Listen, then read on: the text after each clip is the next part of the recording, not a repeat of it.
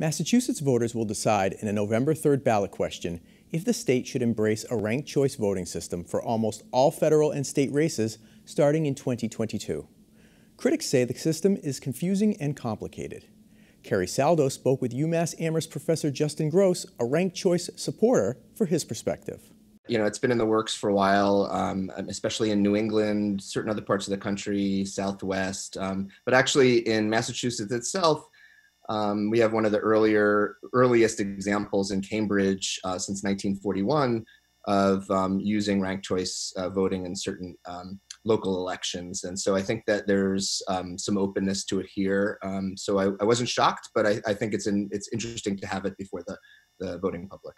Yeah, and it has popped up here and there across the country. We'll talk about that. It's used overseas, some places almost exclusively, but still a bit of a mystery for folks here. So I want to have us break that down. So ranked choice voting in essence kind of is what it seems like. People are ranking their preference in order.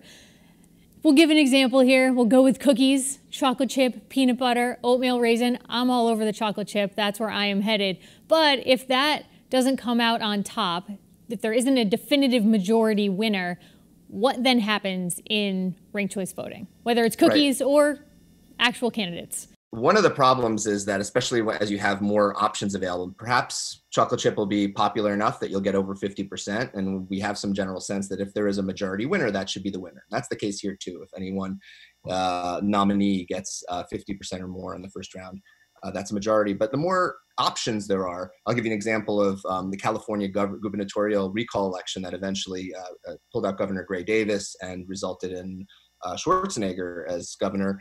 In that election, that recall election, there were like 200 options, right? And so potentially, if it's just plurality, if it's just first past the post, now it so happened that Schwarzenegger was well known enough and got enough support that it didn't seem ridiculous. But in principle, you could have someone, if you had 200 candidates, you could have the choice nominee having like 4 or 5%.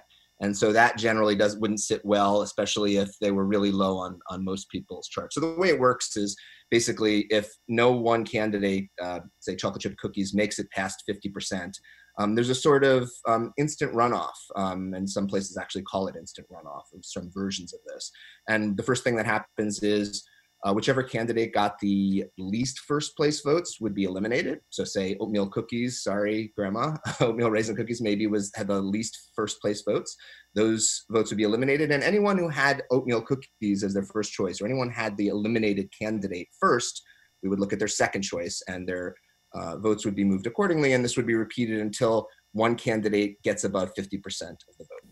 Now, opponents say that it's a very complicated system, and what you just described, while can be very streamlined and obviously can end up with someone coming out on top, opponents say it's too complicated. Is that part of what has kept this out of wider use outside of Cambridge, the example you gave earlier? I think the sort of fears of complication sometimes are just discomfort with what's new. I think that people are used to just seeing, they have this sense of like, this is the way voting works, and it's actually not. In fact, this kind of plurality vote where whoever gets the most, regardless whether it's above 50%, is not very popular among those who study social choice, or how we actually, it's not a straightforward matter to say, hey, who's the choice of the crowd?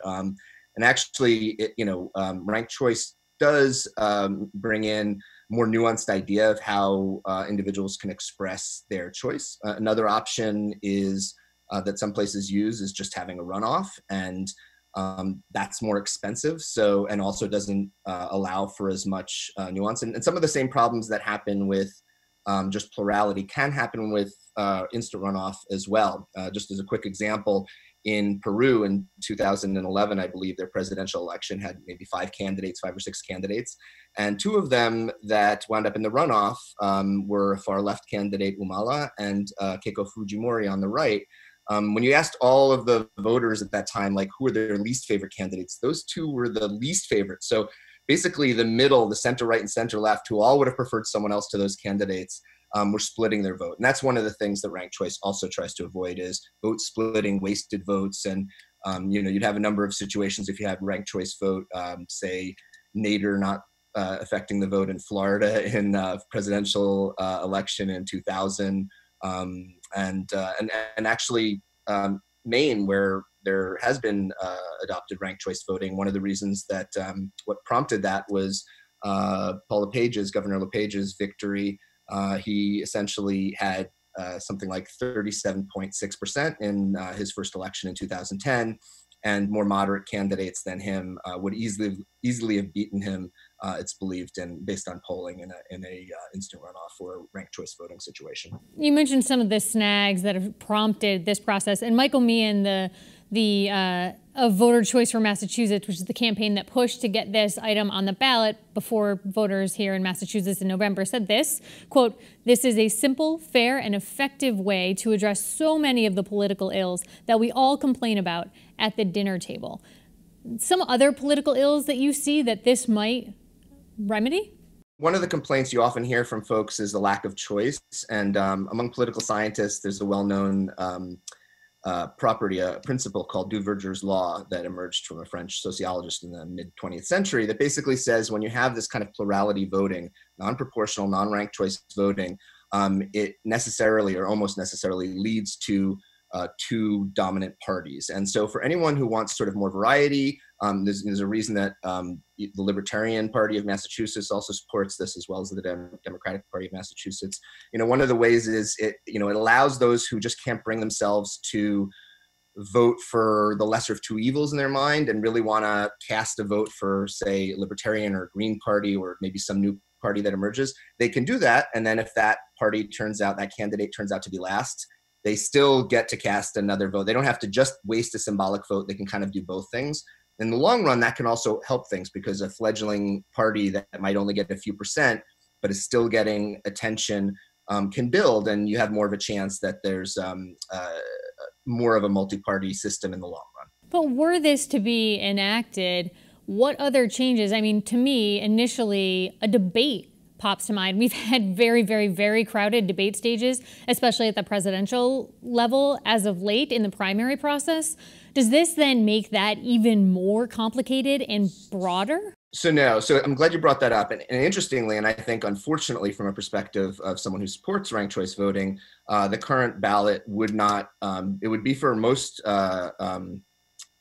offices, certainly state offices, local offices for the most part, and federal congressional offices, but not for the president as it stands and not for the presidential primary. I actually think the primary is one of the places where this is best used, and it was attempted for the first time recently by the Democratic parties in Alaska, Hawaii, Kansas, and Wyoming.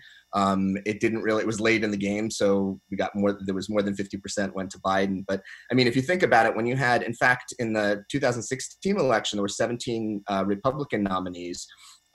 When individuals were asked early on, like who they approved and disapproved of, the eventual president nominee and President Trump had some of the highest disapproval ratings. But when you have 17 candidates, this is a situation in which a strong group that supports them, so early on, it was in the teens and then 20, 25%, even if everyone else put him last, and I'm not saying that was the case, but someone with name recognition can really make a splash. And so I think actually with many candidates, that's exactly the situation where you'd want ranked choice. And I should point out that it doesn't mean you have to rank all of them. So in this ballot initiative, again, it doesn't apply to presidential or primaries. But if you had multiple candidates, you could just put your first vote in and say, after that, I don't care. It would be the equivalent of if there's a runoff, not including my favorite, I'm not going.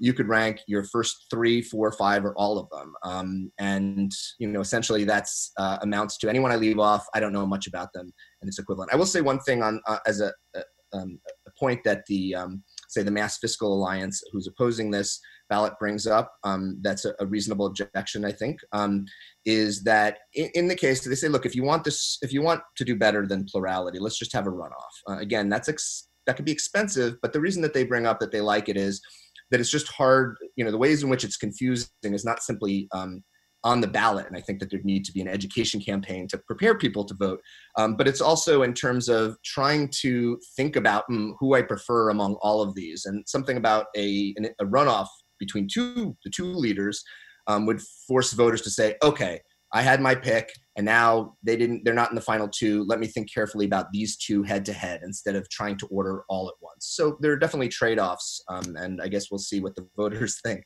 And another objection that might be coming if this were to be passed and approved, there's going to need to be money attached to it, because as someone who's covered elections for a long time in small communities, city clerks and volunteers make election night happen. So if this is a more detailed process, you're going to need more brains and more bodies behind this, and that probably is going to cost money. Who pays for that? Well, yeah, so there would need to be obviously money attached to it. I think, on the other hand, we've seen places where it's adopted a lot more voter turnout, a lot more interest. We'll, have to see I think along with the added work, I think some money needs to be attached, as I said, to just educating voters and finding a ballot that actually, there are ways to do this on a ballot that are confusing and ways that are less confusing. And so figuring out maybe, test running some options out there. I think it's going to be important that if this gets passed, that they commit to it. Certainly in some places, most places that have adopted it have kept it. There are certainly places that have actually adopted it and then gone back. Sometimes there's buyer's remorse. So I'll give you an example. Burlington, Vermont, used it for its mayoral election 2005, 2009. What wound up happening, and then it was repealed by a small margin, and now folks are pushing to have it back. But what happened essentially was you had four main candidates for mayor. There was a progressive who was the incumbent, sort of further to the left than the Democrat. So there was a progressive, a Democrat, a Republican, and an independent. And the Republican in the first round got 32.9%. The Democrat, the progressive had 28.8, just a few behind. And so then there was another round, the Republican stayed ahead. And in the third round, the progressive, basically all the Democrats, once the Democrat was out, many of them voted for the progressive. And so the progressive eked out a win. And so that sort of situation sometimes sets up complaints of, no fair, feeling like, oh, it was so close to winning. And then all of a sudden in a later round, someone else won. So it certainly takes psychologically an understanding and an adaptation to a richer idea of what public choice is than just sort of, I cast my one vote and then that's it. And it actually winds up involving people more in the full process, right? So if they cast for someone who's not even, credible, they don't have to make that choice strategically. Subsequently, they can go through it. But yes, it'll certainly take money to do. As the ballot question reads, and that people will be looking at in November to make this decision, if they support ranked choice voting, this would be rolled out by 2022. That seems pretty brisk, no? Yeah, although, yes, that's consistent with how it's been done elsewhere. At the state level, it's a bigger state. I think it'll be a challenge. There haven't been a lot of states, and Maine is obviously smaller. A number of, that's basically the pace. Two localities recently adopted it for their local elections, East Hampton and Amherst. I guess it's a bit easier. They have a 2-year schedule. It's a bit easier, but in some cases it's actually more complicated. At least in this case, I believe all the elections we're dealing with here are single winner. Some places like Cambridge, as I mentioned, and Amherst with town council will be multiple. And that's sort of a generalization, an extension of the notion of ranked choice voting, where you're actually getting multiple winners out of it. So yeah, I imagine that if this gets passed, they'll be moving quickly to work on enacting it. And, I